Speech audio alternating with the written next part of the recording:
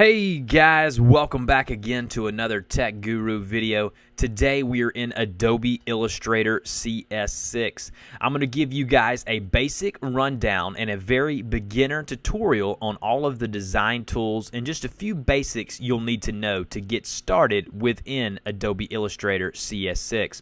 So let's go ahead and create a new file or a new project. In order to do that, all you will need to do is go up to the top left-hand corner, click on File, and then you can click on New or New from Template. So there are multiple templates that Illustrator provides you with, and you can play around with those. But let's go ahead and click on New. Once you click on a new document, you are prompted with this screen here. You can name your document. You can go ahead and choose a profile. Will it be for print purposes? Will it be for the web? Will it be for devices like iPads, iPhones, whatever it may be? Video and film, or a Flash Builder project? You can choose that depending on what you're needing it to be for. Number of artboards. Now, an artboard is a specific area of the screen in which you will be designing on. You can have multiple artboards, multiple sizes of artboards, and I'll do another video later on showing you how to edit and customize your artboards within your project.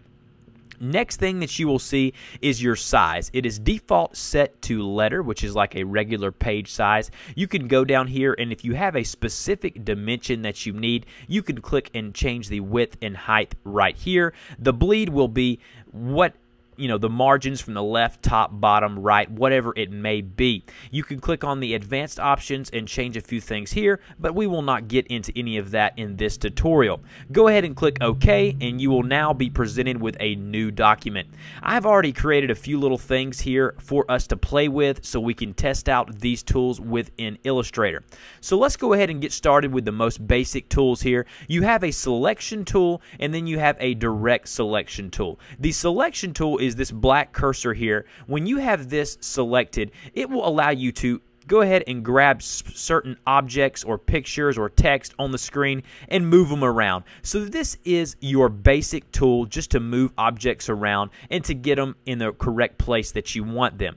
The next tool that you will see is your direct selection tool. This is a lighter colored cursor tool here, and with this tool you will be able to select specific anchor points on an object and actually drag those anchor points and edit specific detailed elements of your artwork.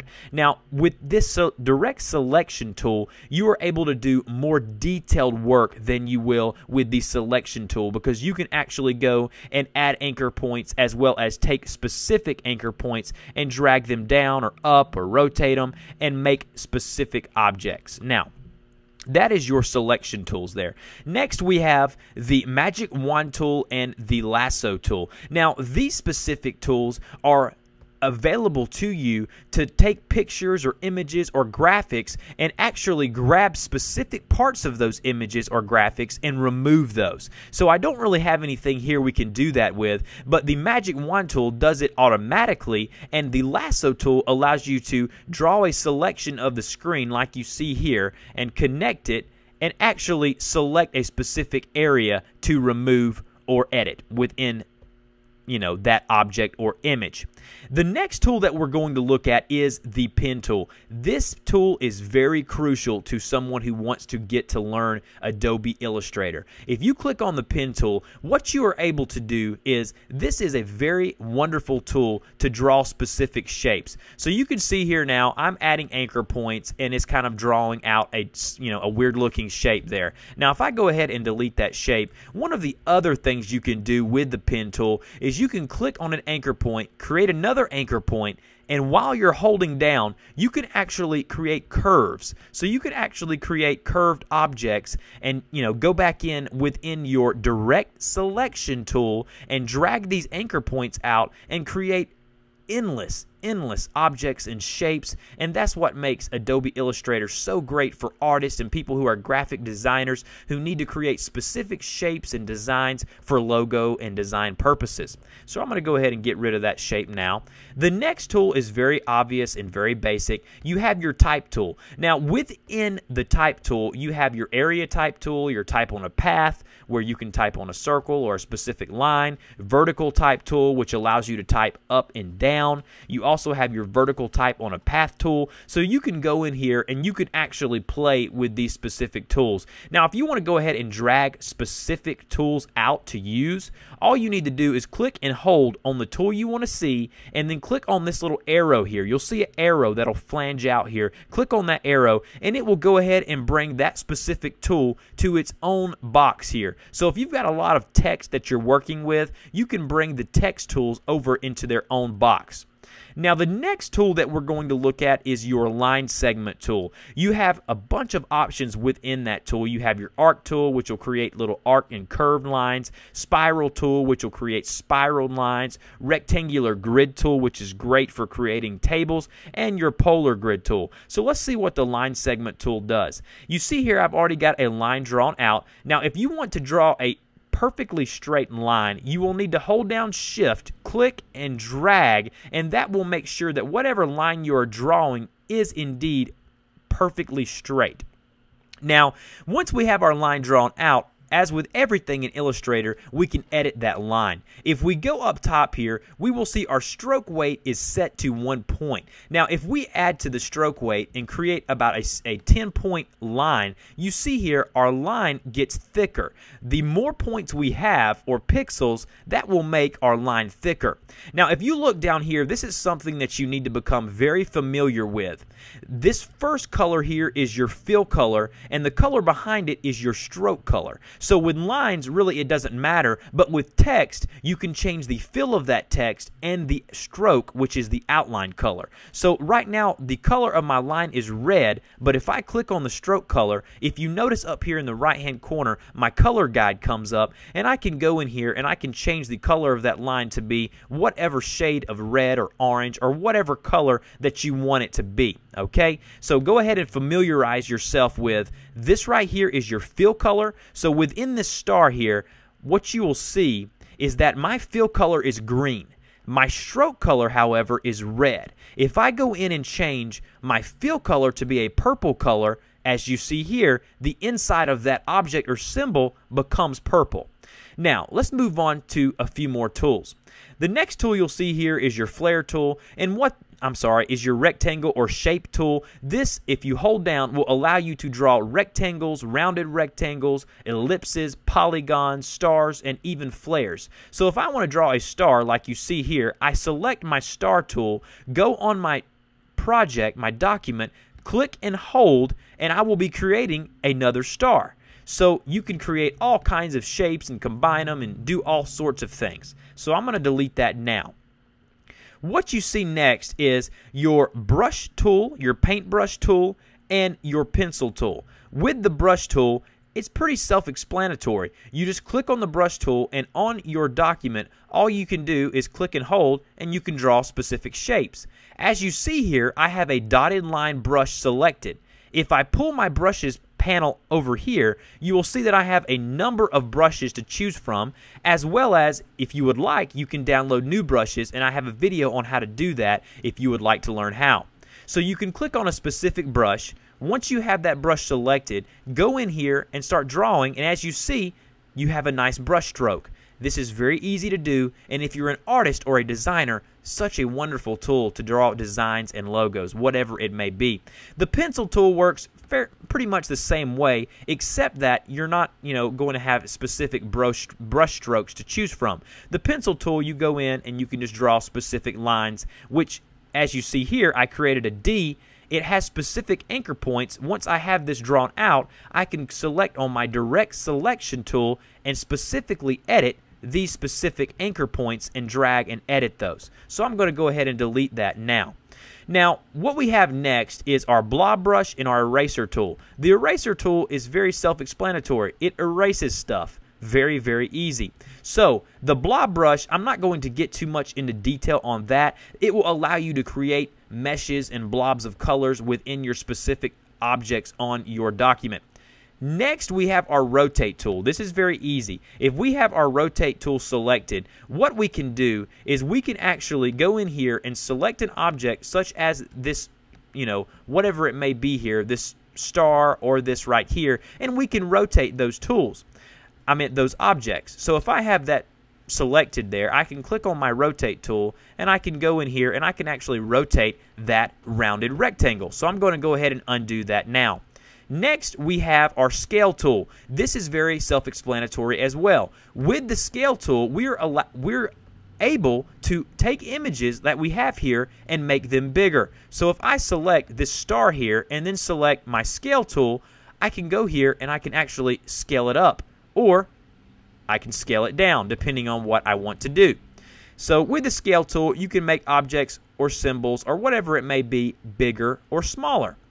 Next, we have our width tool, which allows you to adjust the width within objects. We have our free transform tool, which will allow you to go in and edit the finer points within your document and images. We have our shape builder tool and our perspective grid tool. Now, I'm not going to get too much into these two tools, but with the perspective grid tool, you can actually go in and see if you're trying to create a building or a 3D shape, you can go in and see all of the different perspectives, where the light's coming from, and that's a little more advanced, so I'm going to go ahead and get out of that now. Now, the next thing that I want to look at actually is a tool that is right below that. It is the gradient tool. As you see here with my rounded rectangle, I have a gradient from a light white color to a dark blue color. In order to create a gradient, what you need to do is actually go ahead and select the object, so this star here, and I want to add a gradient. So I'm going to click on my gradient tool, and however you want your gradient to be. Now, if I want it to go up and down, I'm going to click and hold and drag my gradient tool from the top to the bottom. Now, once I do that, you can see here my gradient is automatically set to be left to right. I can actually change that. I can move my gradient around. I can rotate it. Now, in order to edit your gradient, what you'll need to do is view your gradient toolbar. In order to view a specific toolbar or tool panel, you will need to go and click on Window, and whatever the specific tool you're looking for. In this case, it is gradient, but you see here there are a number of tools you can choose from. Click on the specific tool you want to see, and up comes the gradient panel just like that. Now, I can go in and I can actually edit my gradient. So if I want to change this to a specific color, I can go in here and change that color. So if I go up here and have this red color here, I can click and hold, drag the red color over to where that blue is, and now I'm going to have a red gradient instead of that blue to black gradient. So that is kind of how a basic rundown of gradients within InDesign. So it's very, very similar and very, very easy to use. Now, the next tool I'm going to go over is the eyedropper tool. The eyedropper tool allows you to match color exactly. So if you pull an image off the web and want to have a symbol or whatever it may be to match that color exactly, what you will then need to do is select the image you want to match the color exactly. So if I want this star to be the exact color of this line, I will click on the star, I will then click on my eyedropper tool, and then I will click down on that color of that line. And now as you see, this color of my star is the exact color of that line. So the eyedropper tool allows you to match colors exactly. That's such a wonderful tool to use when trying to get things to look the way they need to and to blend well together. Next, we have our blend tool. This just allows you to blend shapes and colors together. I'm not going to get too much into that. Next, I'm going to show you is the symbol sprayer tool. This is a great tool. As you see here, I have these little paint splatters down here on the bottom left and right hand corner. What you do is click on your symbol sprayer tool, go to Window, go to Symbol, which is down here on the bottom, click on that, and then you will see your different symbols available. You can add new symbols, download new symbols, whatever it may be. Let's select this flower symbol just for the purposes of this video and go ahead and get this out of our way. Now, if we start spraying that symbol, as you see here, I'm going to have flowers all over the screen. So what this is doing is it is taking an exact symbol and it is spraying it all over the screen. Now, what you can do is you can create symbols yourself and make them a symbol and start painting symbols all over the document. And that's very good to use when you have a shape that you want to use multiple times within a document. Okay, I'm going to go very quickly on these next few because they're very simple and they're not really something that you need to focus in on. Next, we have our column or graph tool. This allows you to automatically and go ahead and create column graphs, bar graphs, pie graphs. So I'm not going to really get into that. Next, we have our artboard tool, which allows you to extend, make your artboard smaller, delete artboards, add artboards. And then next, we have our hand tool and our zoom tool. So the hand tool allows you to go ahead and click and hold and drag. So if you have a few artboards, this is very good to get around your document and to maneuver. That way, it's very easy to see all of your document. The zoom tool is very self-explanatory. If you have it selected, you can click on a specific part of your document and zoom in, and you can also zoom out as well. You can also hit Command or Control plus sign or minus symbol, so the plus sign will zoom in and the minus symbol will zoom out. That's kind of the automated keys for that. So that's kind of how you use your zoom tool. A few other points I'm going to get at in this tutorial is this. Adobe Illustrator is a great tool for designers and people who are looking into getting into graphic design.